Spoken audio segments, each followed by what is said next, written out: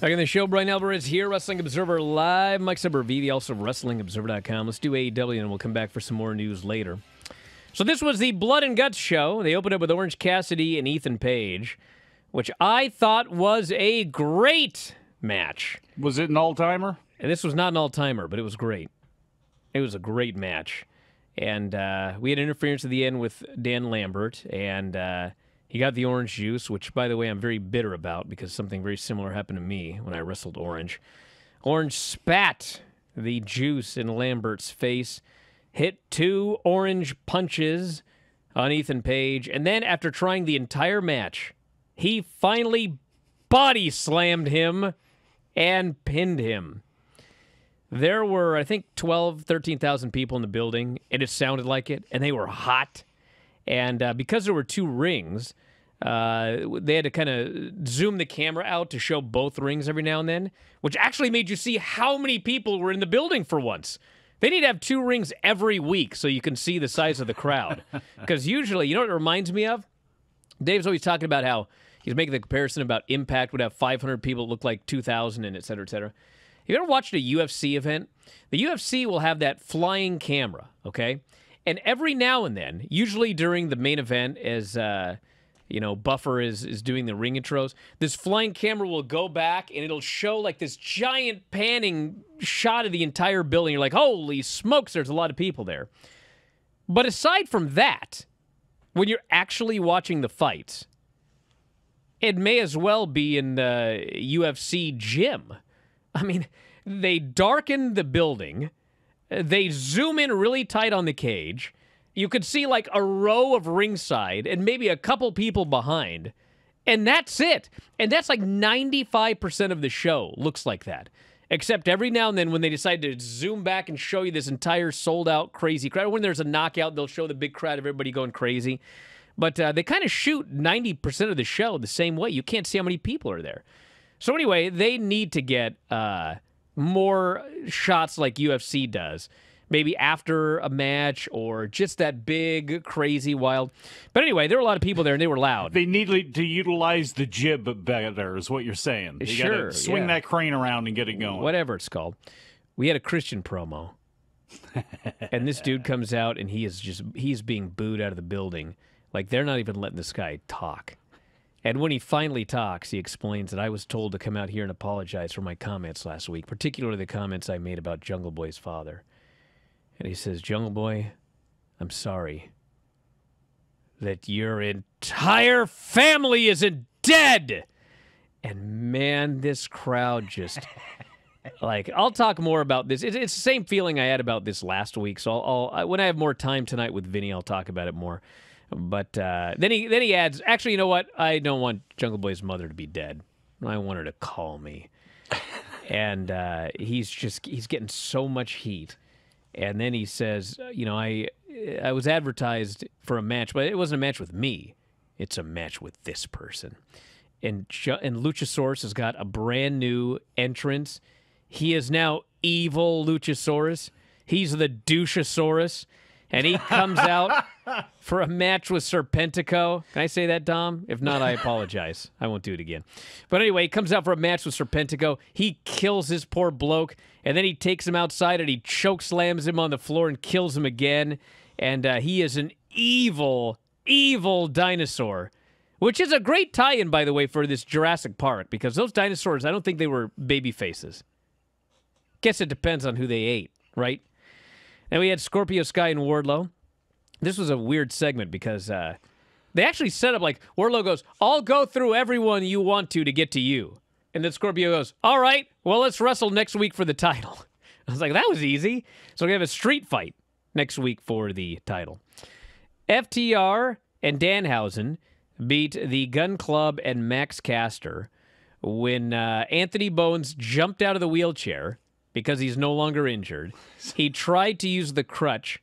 He accidentally hit one of the behind boys, and they got pinned by Danhausen. I'm not sure if I can... I'm being very careful about my language on this show. The Gluteus boys? Because of what happened earlier this week. So anyway, then there's a pinfall, and then the storyline afterwards is Billy Gunn, like all the boys and Danhausen and FTR, they're all having this big argument. Max Caster, Anthony Bones, and Billy shoves down his son because he sees Caster and Bones.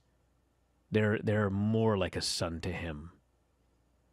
You know, I was looking for sons, by the way, as Christian. There's a lot of ways they could go with all of this, but I expect it's probably going to end up being a swerve, and all the guns will turn on Caster, and they'll end up going babyface, the Acclaimed. We had Jay Lethal and Sanjay. I think the main event of Death Before Dishonor, one of the main events, is going to be Jay Lethal versus Samoa Joe for the TV title, which should be good.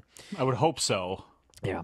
Jade Cargill beat Layla Gray. This was a very complicated segment, but at the end of the day, what happened is Jade beat her, and then she claimed that they had issued an open challenge, and nobody except Layla Gray accepted, and which makes the babyfaces all look like geeks. But then it turns out that Layla Gray is actually in on all of this, and she helps beat up the babyfaces. So essentially what happened was Stokely was lying. They issued the open challenge. Layla just happened to immediately accept, icing out the other babyfaces. And then she turned on the babyfaces when they ran out because Stokely is trying to recruit her, I guess, as a baddie. Although I don't know if she signed, and they kind of shunned her afterwards, so this may have just been a one-time angle leading to something more. Then we had the main event, Blood and Guts. Moxley, Claudio, Wheeler, Eddie, Santana, Ortiz versus Jericho, Sammy, Hager, Garcia, Matt Menard, and Angelo Parker. And what a match. Holy smokes. Everything you would expect from a match like this. They did it War Game style, 6 guys on each team. Once all 12 were in the ring, the what is not called a match beyond began. And it's funny, you should be able to call it. Anyway, so they did all the stuff. They had glass. They had thumbtacks. Do people even realize, chairs, though, that it was 2 separate matches? Tables. Does anybody realize that? Not really. And then Moxley. Remember how he talked about, I think Moxley just travels around with a bag of blades? Well, this bloke is just cutting dudes left and right. I think he cut everybody who bled in this match. I could be wrong. But, I mean, he was just running rampant in there. And everybody's bleeding. And finally, first, Ty beats up the ref. She opens the door. Jericho starts climbing to the top of the cage. We have Jericho on top. We have Sammy on top of the cage. We have Kingston on top of the cage. And eventually, Claudio ends up on top of the cage. Sammy gets thrown off the cage through a table, so he's dead. Then it's, so we got Matt Menard also climbed up. So the whole shebang at the end is Eddie Kingston gets Jericho in the stretch plum, and he's trying to submit him, just desperately trying to end this match and win and submit Chris Jericho. But at the exact same time, Claudio has got Matt in the sharpshooter, and Matt submits first. So even though Eddie has won, say mute Mike slurping, even though Eddie has won, he's furious that he had the chance to actually win the match and submit Jericho. But Claudio submitted Matt first. And so Eddie already hates Claudio. Now he really hates this guy. Claudio's like, bro, we won. We won the match. And he goes for the fist bump. And you could see that, like, Eddie's really disappointed. He's kind of still, happy that they won. He didn't want to lose, but he's still upset. So they're doing a build here towards Eddie versus Claudio. That will explode at some point. And I thought the match was, for what it was, I don't know if you're a fan of Blood and Guts or not, dear listener, but for what it was a great, great Blood and Guts match. And everything that you expect, they gave you, and a good finish at the end, which plays into multiple storylines. So I thought it was an outstanding show, quite frankly. Yeah, still a satisfying victory with the good guys winning, but this Eddie Kingston, Claudio thing that stretches back years and years, that's going to play itself out more. So we have something coming from this, which is good. Let's take it back to the beginning of the show, though. Sometimes the simplest things. How old school, for as many old school guys as hate Orange Cassidy, maybe even some of them, they don't like Ethan Page. That match working towards a body slam, which ended up being the finish, was awesome. And that shouldn't be forgotten about on a night that obviously is going to be dominated by people remembering blood and guts. Same thing with Christian. I know some people thought it was too low of a blow last week when he mentioned that Jungle Boy's father was dead, but it felt to me, context is everything. WWE tends to, look, and I can understand it's touchy for anybody, but it seemed to be last week, Christian was building to that. And the way he was building that crowd and the way the crowd was going with him, like, to me, that line was coming. And I think in the context of what it was, it got the ooh, it got people really after Christian. And once again this week, he shows how good he is. Remember when he had the dollar bet with Chris Jericho about the date with Trish? And then they have the match at Mania, and Christian turns on Jericho, and the swerve goes completely opposite of the way people thought it was going to go. And he has the kiss with Trish, and it's just nasty. And he was at the height of his great sliminess. That's what this feels like. He is so good. And I don't know what you can do with Luchasaurus, but at least they got a little bit of a different spin on him, so we'll see what happens. Back in a moment with more Observer Live. Back in the show, Bryan Alvarez here, Wrestling Observer Live. Mike Sempervive, also WrestlingObserver.com. If you want to text us, what are your thoughts on blood and guts, everything else? 425-780-7566. That is 425-780-7566. Bryan at WrestlingObserver.com, at Bryan Alvarez on Twitter. And some other quick news notes here. NXT ratings, 575. Down 10% from last week. 0.11 in 1849, 42nd on cable. So whatever bump they got a big bump last week, actually, as a result of, I presume, everything going on with Vince. They got plugged on every single news show you can think of. They had a great SmackDown number, a great NXT number, a great Raw number. This week we had another great Raw number because of John Cena. But then NXT back to 0.11. So we'll see how SmackDown does on Friday. I don't know if they have anything for SmackDown. What do they have on SmackDown Friday? I think the only thing they've announced is everybody that's going to be in the Money in the Bank matches. Yeah. The Summit. Going to appear, yes. There's a women's Money in the Bank Summit. Whatever the heck that means. We've also got New Japan bout official for Ric Flair's last match. Clark Connors, our main man Clark, will be facing Ren Narita July 31st. So the lineup thus far for the show called Ric Flair's Last Match has Clark Connors, Ren Narita, Killer Cross versus Davey Boy Smith Jr. That'll be a clubbering one. Davey Richards and Eddie Edwards versus the Motor City Machine Guns, which should be awesome. Jordan Grace versus Deanna Purrazzo and Rachel Ellering in a three-way for the Impact Knockouts Championship. I believe the title's on the line. Titles may not be on the line for these matches, but these matches are happening. Josh Alexander against Jacob Fatu. And actually, yes, those are both title matches. And then the main event will be the main event of Ric Flair's last match, everybody. Will be Ric Flair's last match. What is it? I don't know. They haven't announced it yet. We just know it will be Ric Flair's last match. They haven't announced it. We don't know what it is. I want you to now try to take off your shirt and say, the shirt is too tight. And then just... Well, after vacation, it is too tight. It's... Lex. What the heck's the match?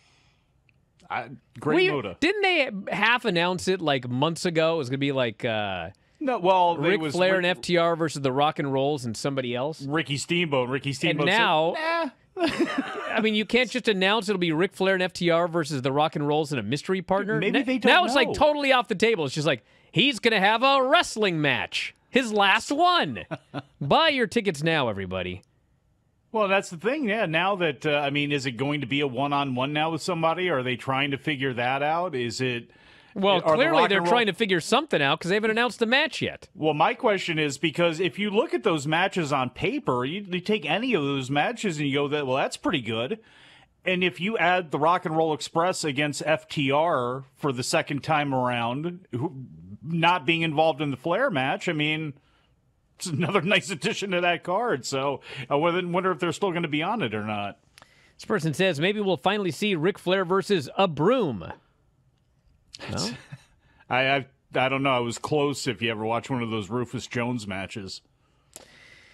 Alan Angel's done with AEW. Well, his contract expired. He's on a they've got a per show deal, so if they want to use him and he wants to do it, he can. Yeah, I reported that you reported that because that's what was reported on the front page of the site. Yeah, because I reported that. So that's how it works, people. If Bryan actually says it and says he's reporting it, then you can actually report it, as Bryan Alvarez is reporting it. 24 years old, he says, as of June 30th, my contract is expired. I'm nothing but grateful for the 2 years I spent there. I love AEW. Is the best place ever to work. Got to wrestle some of the best wrestlers in the world on a weekly basis, as well as travel to some of the most amazing cities, meet some of the best fans in the world. No hard feelings between myself and AEW or Tony Khan. Had a great time in AEW, would have loved to have stayed, but I'm extremely excited for my future in pro wrestling. And he says he's going to work as many towns as he can, meet as many fans as he can, wrestle as much as he can. So a lot of people have asked, like, well, couldn't you do that before? Well, yeah, he could have. But I think, I don't know exactly how it works, but my presumption is that if you're under contract, let's say that Defy wants to use Alan Angels, okay? And he was signed to AEW. My presumption is that it would cost X amount of money to get him through AEW. But if he's no longer with AEW, then they can negotiate directly with Alan Angels. And if the guy wants to come in and work for $25 because he wants experience, he can do that. A booker's fee? So I don't know if you'd call it a booker's fee, but I don't know how it works. But my presumption is the amount of money you would need to book Alan Angels when he was under AEW contract was likely more than Alan Angels is going to charge now that he's not under AEW contract and working a per show deal, which means he probably will get far more bookings. That's what I presume is going on here. If I'm wrong, I'm welcome to be corrected, but I think that's why, people are asking, well, why did you have to quit to do indies when you could do indies and not quit, but why couldn't you do that when you were under contract? So, well, it's also, I think, a peace of mind thing as well, too, because obviously, John Moxley, if he has his chance to go to GCW or wherever, he's going to take it. But if you're an Alan Angels, say you get hurt in a Beyond ring or say you get hurt in a Defy ring or whatever it is, then you screw up any chance or possibility you may have on AEW on national TV. And I know people would say, well, he wasn't on national TV. Well, you never know when you're going to get the call. This is a guy who's 24 years old who ended up making it onto national TV at a very early time in his career.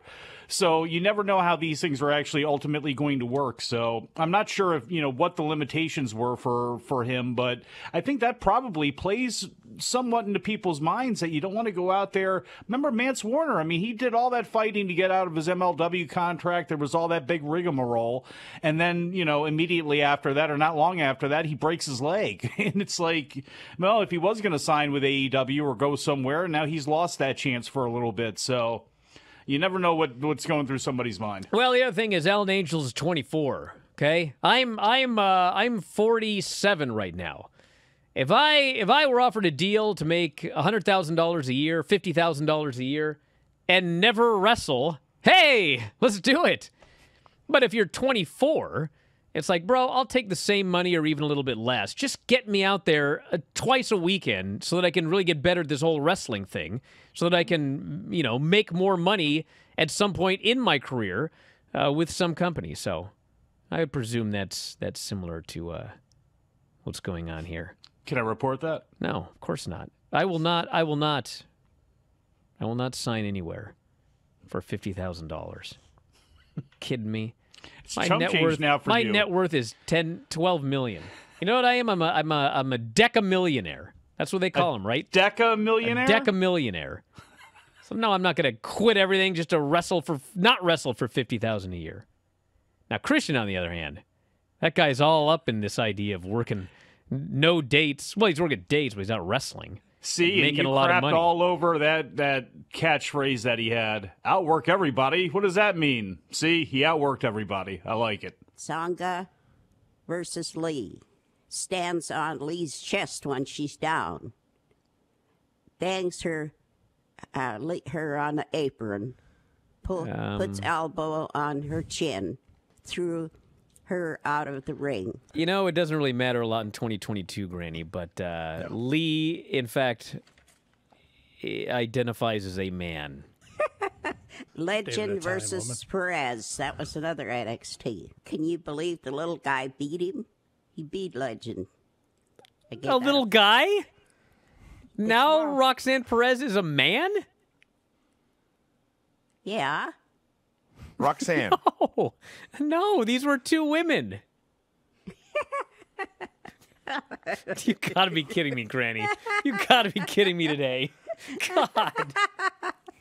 If you enjoy these videos, for just $7.99 per month, you can enjoy full-length editions of The Bryan and Vinny Show, Wrestling Observer Live, Figure 4 Daily with Tom Lawler and Lance Storm, the Mad Men Podcast, Speak Now Pro Wrestling with Denise Salcedo, and more, plus hundreds of archived shows, all in beautiful HD. Don't miss out. Join us today.